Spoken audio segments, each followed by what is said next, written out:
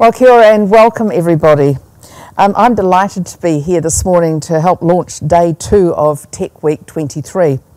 New Zealand Tech Week is a platform that celebrates innovation, creativity and collaboration in the tech sector. And I'd like to thank New Zealand Tech, NZ Tech and the Tech Alliance for their work and commitment. This nationwide series of events is a fantastic opportunity to showcase the very best of our nation's technological advancements and explore the opportunities and challenges that come with them. Tech Week 23 brings us together to celebrate and build connections that will enhance New Zealand's rich tech ecosystem and New Zealand's reach to the rest of the world. We are living in a rapidly changing world and technology is at the forefront of this change and the potential is limitless. Through my work as the National Party spokesperson for all of these things connected to the tech sector, I have been privileged to have met many of you, to witness some of the incredible work taking place within the tech sector, and the sector being driven by innovation, consistently looking for solutions and how to better enhance our future world. It's one of the reasons I love it so much. It's all about solutions. And I'd like to first start speaking to you about the future of New Zealand as a digital economy. So we live in a data-driven world. Everything we share online is processed and stored, whether we're booking a flight or posting a photo on social media. When we think about the term digital economy, what we're really referring to is the transformation of everyday activities becoming digitised. We have online systems and establishments replacing traditional structures. For example, banking apps and the infamous online bots, which I am sure you are all familiar with, particularly when it comes to online shopping, and there you have my secret. Technology and the way in which we do business and access services has evolved through digitisation. And New Zealanders must have a clear incentive to harness these tools and opportunities associated with digital technology as it relates to our everyday lives, from customer service to the built environment. Digital technologies can help to address issues such as climate change and bolster our economy through the development of innovative, weightless exports. And New Zealand has the opportunity to completely transform and harness the use of digital technologies in world-leading, ethical, equitable ways that reflect the culture and the uniqueness of our country. In Aotearoa's Digital Priorities annual report released this year, developed in collaboration with tech leaders and One NZ, digital leaders rated New Zealand 6.3 out of 10 for technology adoption globally, down 0.1 from 2022 and 0.3 from 2021. Leaders reference the lack of acceleration leading to us falling behind as a country and a lack of scale and capital required to invest in or to adopt new technologies, including cybersecurity in many of our sectors. This is simply not good enough and shows that there is much more work to be done in this space. With right tools, investment and the right government support, I believe this can be achieved.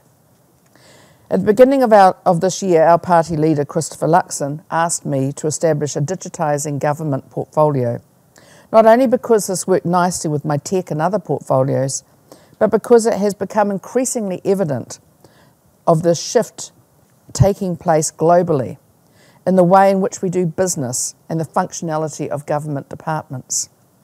We know that information and communication technology is at the core of a digitised economy. And I was able to see this firsthand when I travelled to Sydney this year to learn how New South Wales had successfully implemented their government's digital transformation, dramatically improving interactions between governments and citizens. And this is where citizens should say to government, what's the point of it? What's the point for me? Or even more basically, what's in it for me? And surely that is the point of government, isn't it? To serve the people.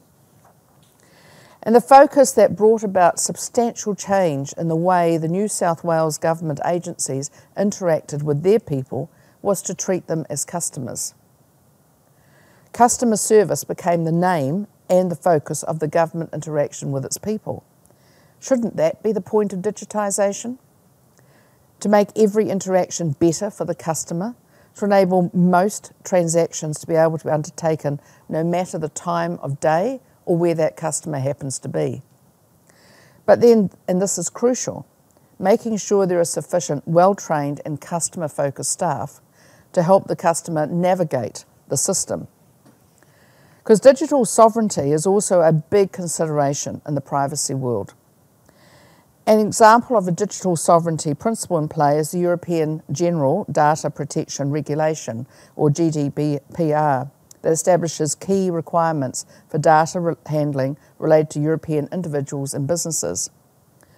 The GDPR's primary aim is to enhance individuals' control and rights over their personal data and to simplify the regulatory environment for international business. Examples such as this of digital due diligence will play a key component in policy and the decision-making as we digitise government.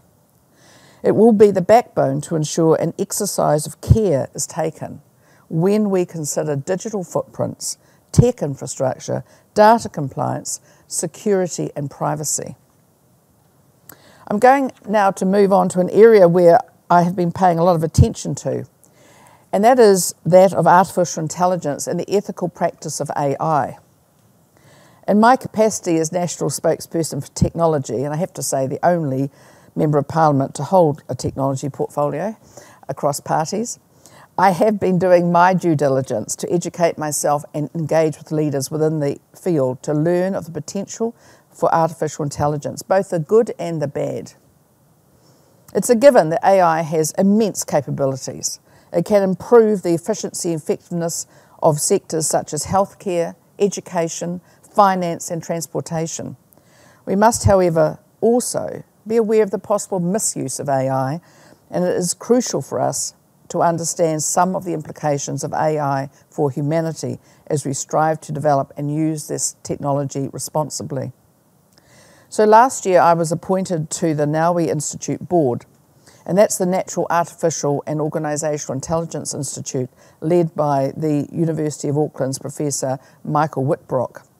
And he is also the Strong AI Lab lead in the School of Computer Science at the University of Auckland.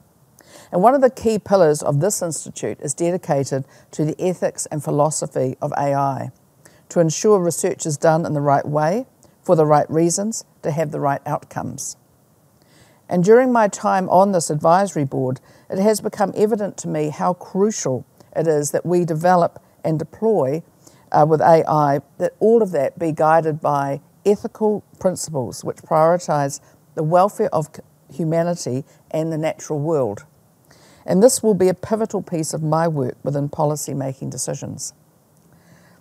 I'd like to take this opportunity to congratulate and thank the Institute for the hard work that they're doing in this space, leading the way in this area and sharing their knowledge with not only myself, members of the board, but with the general public. So to continue to better understand AI and to depoliticise that understanding, at the beginning of this year I proposed to all non-executive members of Parliament, of New Zealand's Parliament, across all parties, an expression of interest to be part of an AI cross-party caucus.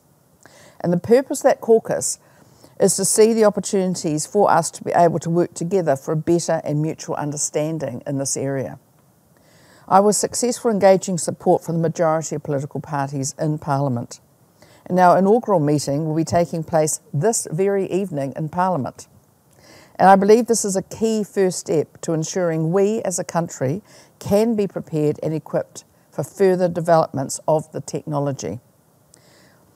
Last week, I was invited to open the New Zealand Global Responsible AI event put together by NSW-based company AI for Diversity, AI Forum NZ and ACM as part of AI for Diversity's global series promoting global responsible AI.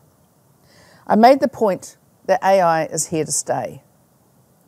It has rapidly become a mainstream part of business, and many businesses that have adopted and adapted to it is not only for the benefit of themselves, but to their customers as well.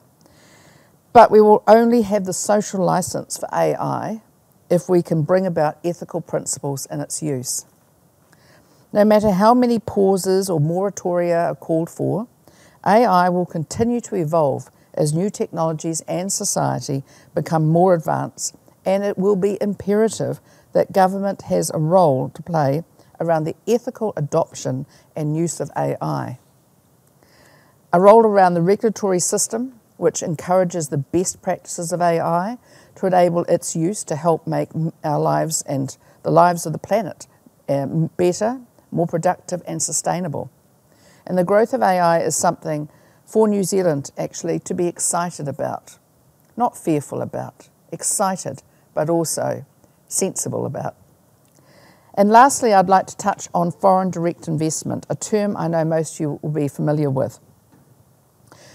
Well, New Zealand's a nation of startups. You know, we do have our unicorns, such as Rocket Lab and Xero.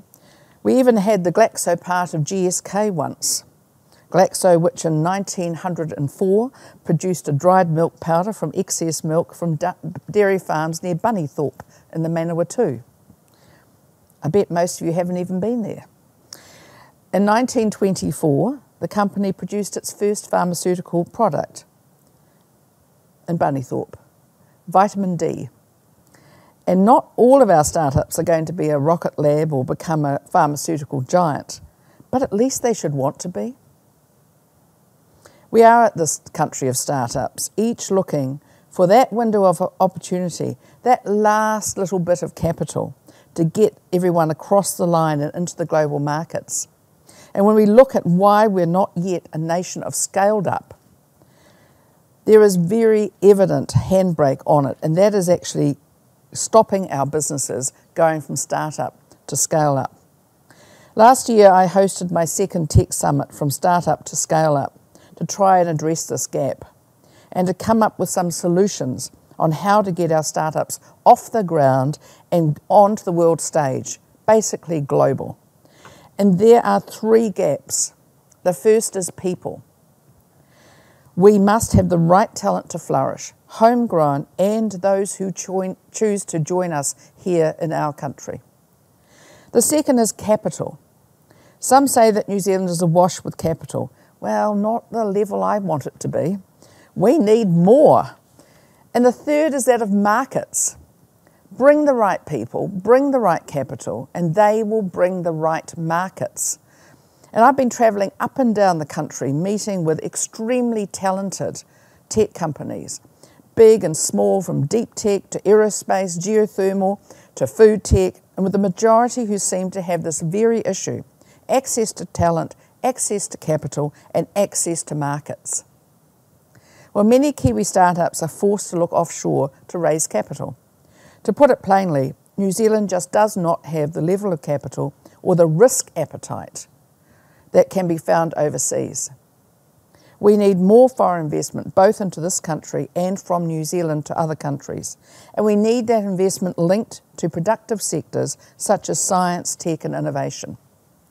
Foreign direct investment has been proven to improve connectivity, bring in capital and talent, raise productivity and wages, and lift competition, which drives innovation and raises R&D investment. We need to be looking to strive like countries such as Israel, ranked first in the world for innovative capacity, as an example of what international venture capital funding can do to catalyse new capital flows into the country. And then let's consider Ireland, ranked in the top 10 most innovative EU countries, with multinationals accounting for 10.2% of employment and 66% of all Irish exports. A country that has moved from being better known as a backwater that exported its people to a country that attracts talent, capital and markets. We need to move forward to think globally. We should be global from day one, thinking like that. And if we're not thinking globally, then we might well be quaint, but we will not be relevant. We should not be threatened by overseas capital or overseas people or overseas talent. We should embrace productive capital and the people who want to be part of our success. These people bring something crucial with them. They bring contacts and they bring markets. The potential for our country is endless. We've just got to grab it. And today is not just about listening to speakers, it's about actively participating in the conversation. Throughout Tech Week 23, I encourage all of you to ask questions, share your thoughts and ideas, and connect with other members of the tech community. I hope that this week will leave you feeling inspired, informed, and excited about what is to come. Don't be afraid. We've just got to dive in there and embrace the future of tech together. Thanks very much for having me.